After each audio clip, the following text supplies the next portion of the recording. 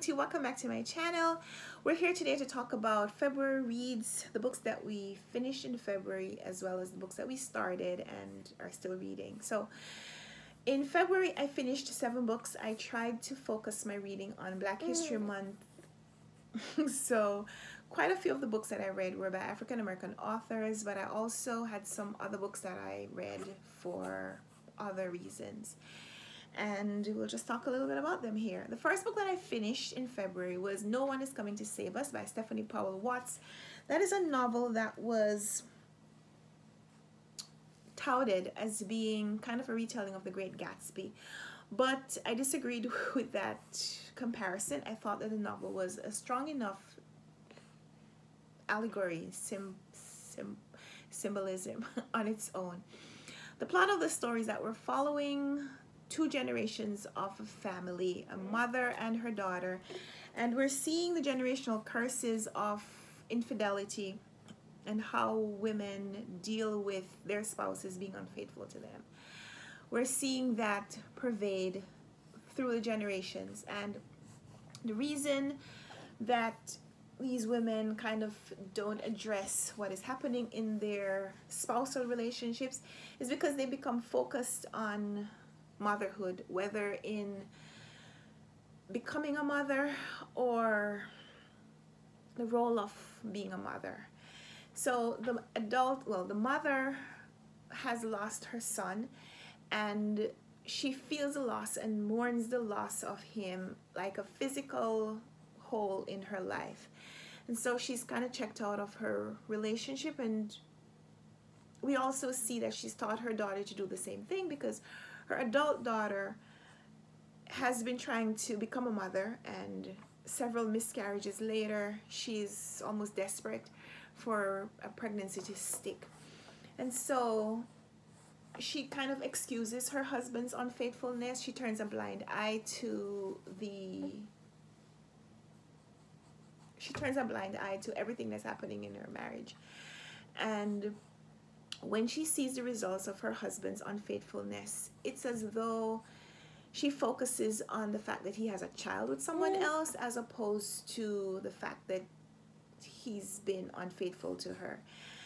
So that becomes a big part of the story, but there's also a mirror reflecting the characters on their town, on their environment, and we see parallels between how unfruitful these relationships are with how difficult it is for them to survive and to thrive in their environment.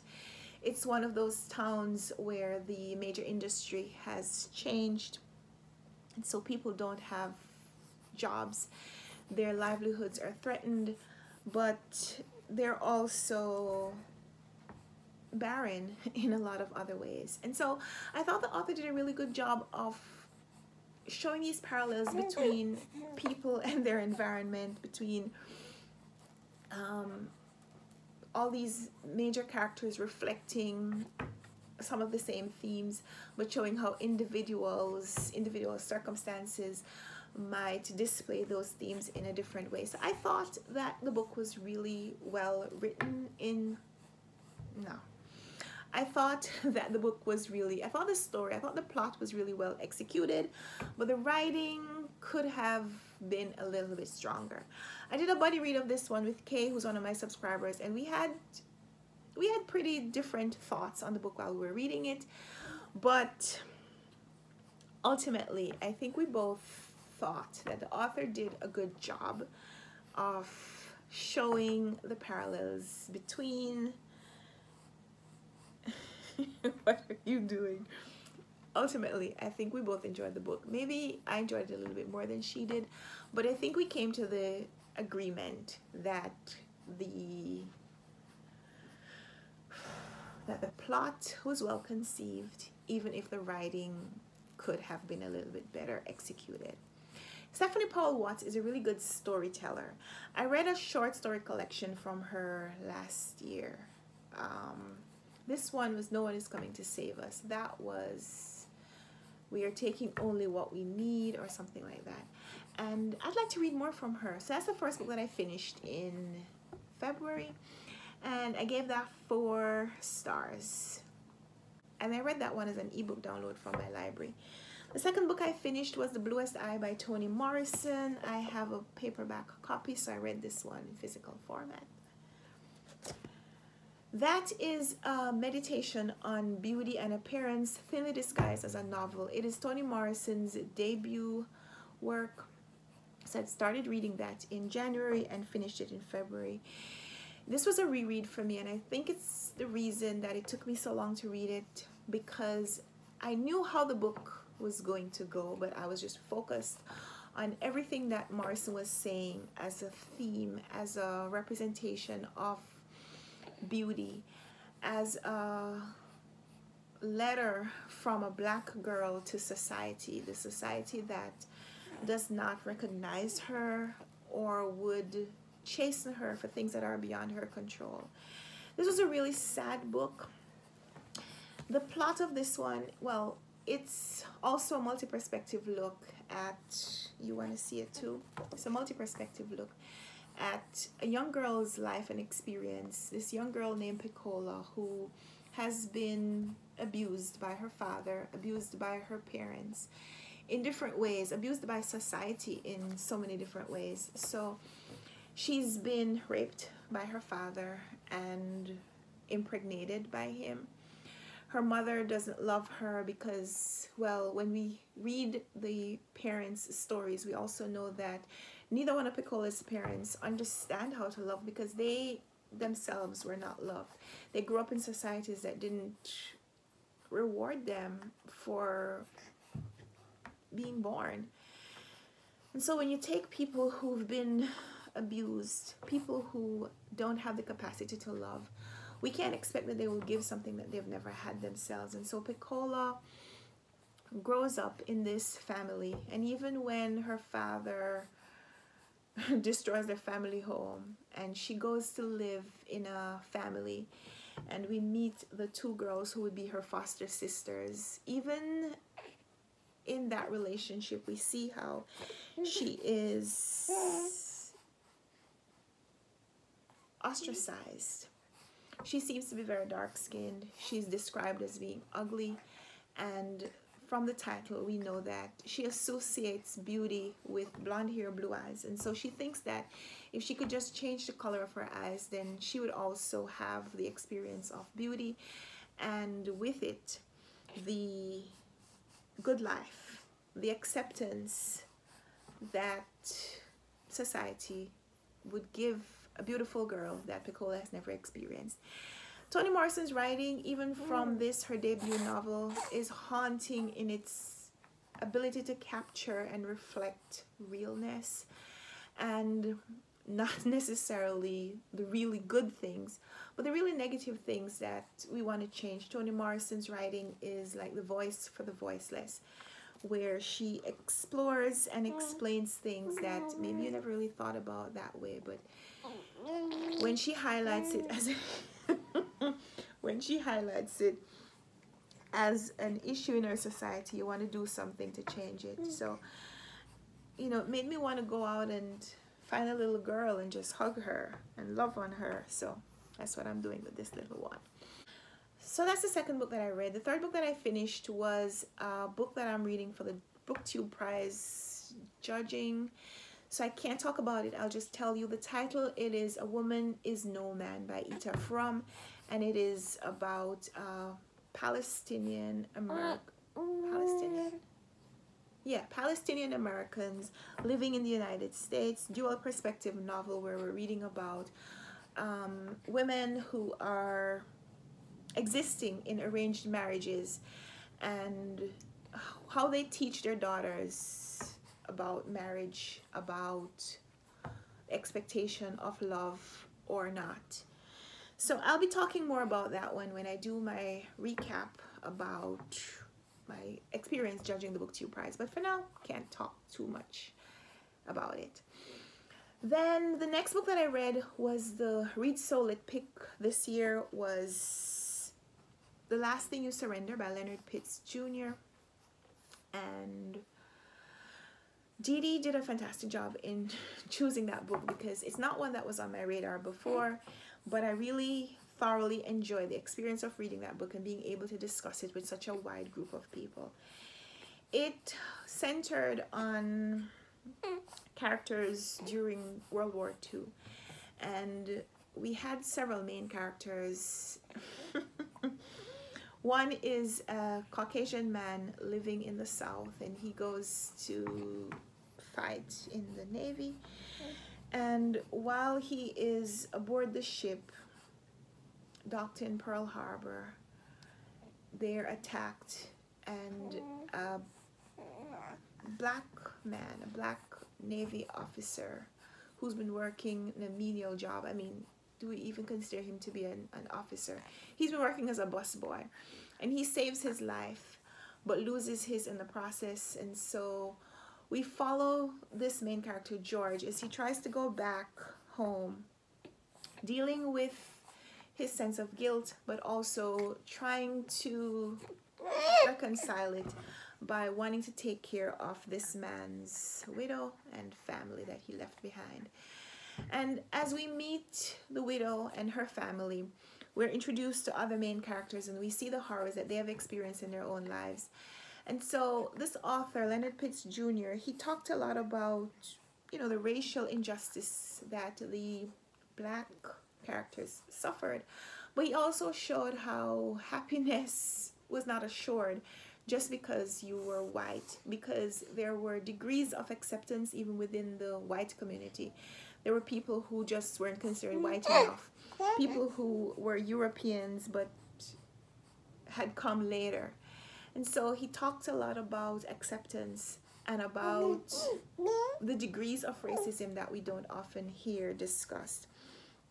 And I thought it was a fantastic take on a story. My issues with the book were that it was graphic in its description of the violence that these characters experienced. And while you associate the violence with books that are historical fiction or war-based, some of the writing was just hard to read. But I mean, I can't think of a book that has described war events that has been pleasant. So I can't say that this was any worse. But it's not one that I'd probably rush to reread just for that reason. There were some images, some gruesome descriptions that will probably stick with me a lot longer than anything else. So yeah, I enjoyed the book. I enjoyed discussing it with other people, but not one that I would want to reread. Although I do want to read more from this author. So both of those books were ebooks that I read from the library. A Woman Is No Man I read as a Kindle download, and The Last Thing You Surrender, I listened to an audio version. That was my only audiobook for the month. And then I read another ebook, Kindred by Octavia Butler.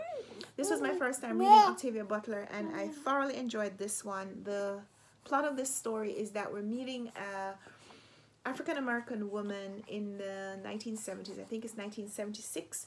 She has a white husband, black woman, white husband. And on the day when they're moving into their new house, she experiences an episode where she time travels back to the 1800s when slavery is still going on, and she travels there by herself, and she's there for some time and meets a white boy who is going to become one of her ancestors. And so she's charged with saving his life, and multiple times she goes back and forth between times traveling back to the 1800s. Every time this boy, and as he transitions into a man, every time he is in danger of losing his life, he somehow is able to reach out to her, and she travels back in time to save him, because she has to save him so that she could be born. So she has to make sure that he stays alive long enough to have her. And as a very fascinating plot, and Octavia Butler really explored a lot of things in that book. You know, the fact that this black woman is married to a white man in a period after, well, you know, she doesn't have to worry about an interracial relationship because the period of, well, the Civil War has been fought and Civil Rights War has been fought. And so she's enjoying the freedom that should be commonplace. But when she moves back in time, when she travels back in time, and there is a section where her husband time travels with her, and it tests their relationship because they are there in a place and time where their marriage would be illegal. And so, you know, how does it change their relationship when they're able to escape? If they're able to escape, how will they take back or take along the relics of an experience of slavery, and how will that change the relationship that should exist in the 1900s? Fascinating story. I thought that Octavia Butler did a fantastic job of conceiving a plot and executing it. It was a very interesting story. It was supremely well written. I want to read more from her. I think this is going to be another one of my completist exercises where I try to read all of her novels. I can't believe it's taken me so long to experience her. And again, I read that as an ebook from the library. Life After Life by Kate Atkinson. I started reading this. This was my first book that I started reading in January. Finally finished it. I read this as a combination print copy from my shelves, audiobook from the library, and ebook from the library. So read all of those three formats and finally finished it. Loved it. The premise of this story is also around World War II, but we meet a young girl named Ursula, and she keeps being born over and over again. No, what happened? Okay, time for a little break. What happened, Ronkin? What happened? What happened? You hear about the lady being born? Okay. Smiles. So the concept of Life After Life. Okay, we need to finish. We need to finish. We're running out of time. The concept of this one is that we have this young girl who almost dies when she's born, and there are several variations of her life story. One, you see yourself. One is that she is stillborn. One is that she is born and dies almost immediately. And several iterations where she dies at different points in her life, but almost every time she retains not quite a memory of what happens. She retains kind of a sense, like a deja vu kind of experience, and she's able to make choices that would impact not just her life but the lives of other people around her, and ultimately World War II. Right? Thought that Kate Atkinson did a fantastic job of conceiving and executing that story. All the different parallel lives that we read about, all the different ways that she took the story and tied up loose ends, tied up,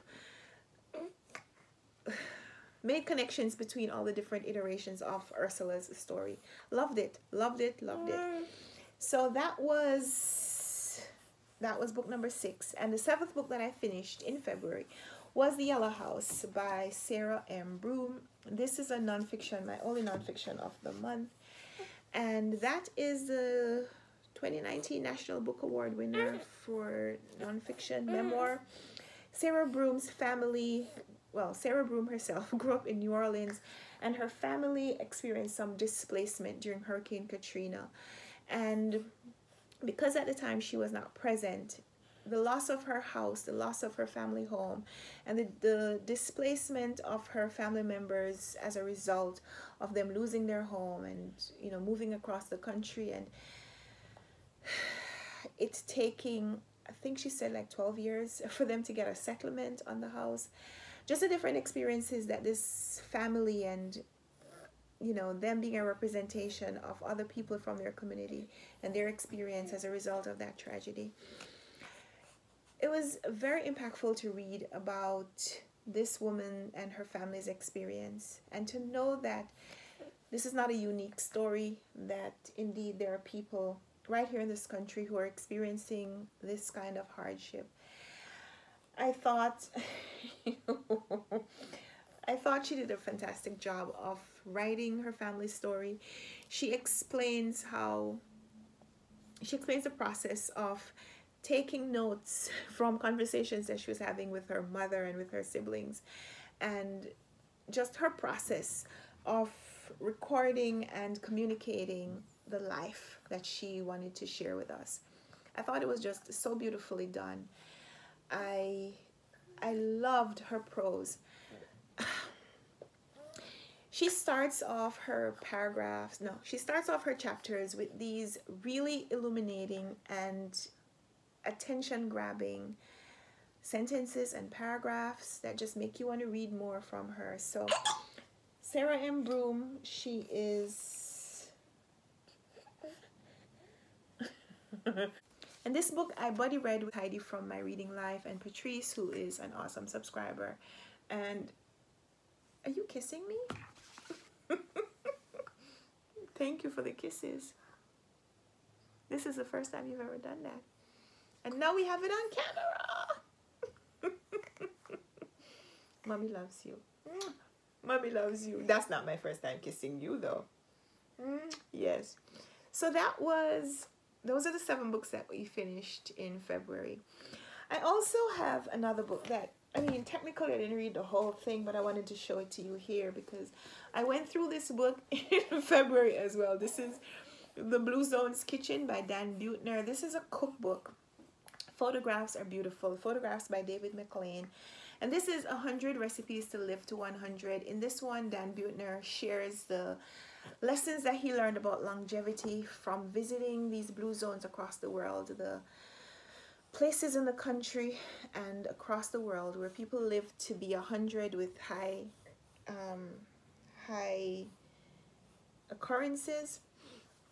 And he took what he learned from them and compiled recipes in this book. And so I didn't read the whole thing because I didn't read all the recipes, but I read his notes, what he said about these countries, and this is a fantastic book.